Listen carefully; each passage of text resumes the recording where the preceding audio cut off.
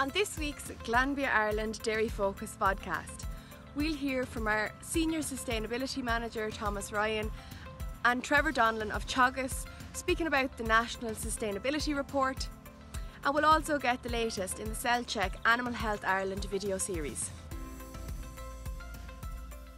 Hello everybody, it's Thomas Ryan here. Sustainable farming practice is very much part of everyday farming life these days.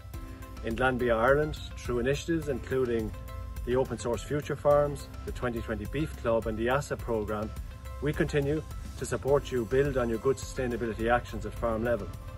So this week, we take stock when it comes to sustainability and we catch up with Trevor Donnellan. Trevor is one of the authors of the National Sustainability Report.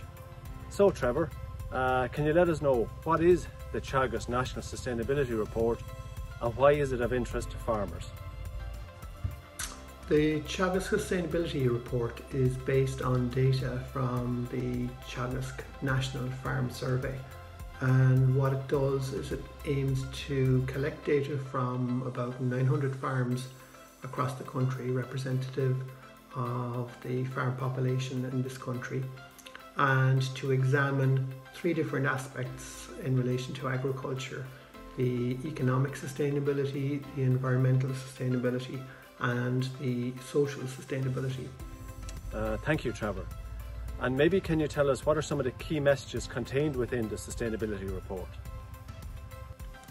Over the last 2 years, the typical dairy farm has been recording an income in the region of 60 to 70,000 euro, and we've seen the average size of a dairy farm increase to the point now where the average is just over 80 cows. The emissions on those farms are going up, however, as well. If we just look at, for example, the greenhouse gas emissions, they've increased now to the point where the average dairy farm is producing over 500 tonnes of emissions per year. So when you break that down to a kind of a per hectare figure, you would typically see the average dairy farm producing maybe 10 tonnes of CO2 equivalent, carbon dioxide equivalent greenhouse gas emissions per hectare every year. And that figure is substantially more than what we would see on dry stock farms. So on a beef farm or a sheep farm, we would expect that figure to be about 3 or 4 tonnes per hectare, and that would be bigger still compared to a tillage farm. Tillage farms in Ireland do keep some livestock typically. When you factor that in, the greenhouse gas emissions on a carbon basis are about 2 tonnes per hectare. Okay, clearly there are many challenges. Are there some positive messages that perhaps you'd call out within the report?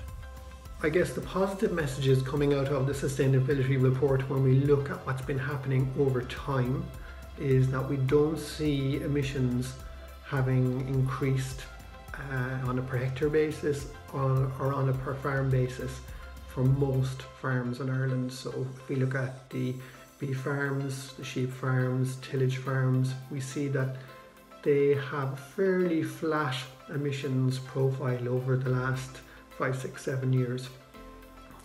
So the emissions on those farms are not increasing. However, when we look at dairy farms, particularly because of the fact that the milk quota has been eliminated, we see that the emissions are increasing, and they're increasing because the production on those farms has been increasing over time. So there's more milk being produced on those farms, there are more cows on those farms, and there is a greater level of fertilizer usage on those farms, and that has caused emissions on those farms to increase. At the same time, income levels per hectare typically have been trending upwards on dairy farms as well. So farmers are always interested in improving both their economic and their environmental sustainability. What are some actions that maybe you could call out that farmers could adopt and take on in order to improve the sustainability and build on their sustainability at farm level? So what could be done to address that emissions problem? Well, Teagasc has done separate work in what's called its marginal abatement cost curve analysis. These are basically pieces of research looking at greenhouse gas emissions and looking at emissions of ammonia. Some of the standout ones include planting trees. Forestry absorbs carbon and helps to address the emissions that are generated, greenhouse gas emissions that are generated by the agriculture sector. So forestry is a standout one.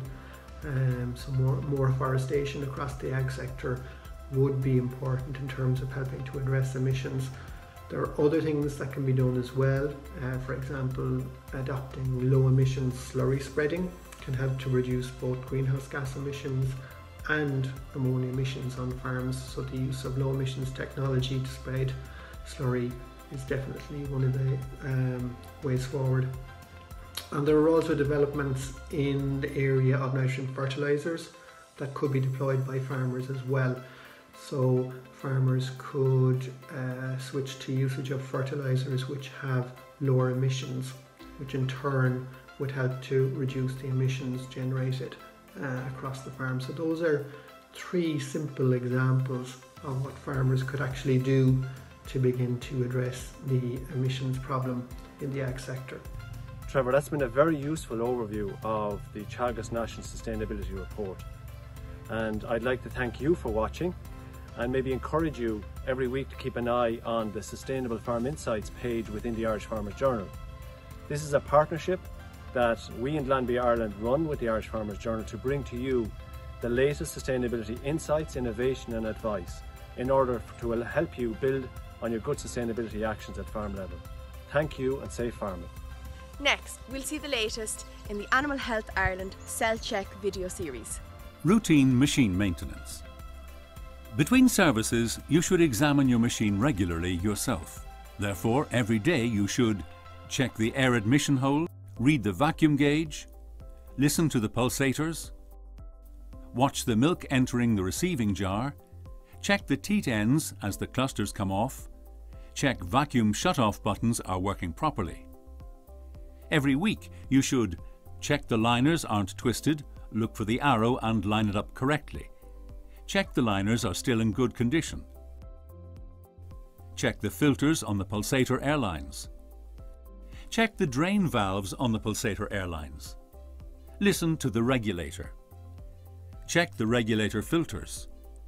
Check the vacuum pump oil level. Check the oil drop rate. For more information on any topics covered in this week's Glanbia Ireland Dairy Focus Vodcast, contact your local Glanbia representative or log on to glanbiaconnect.com.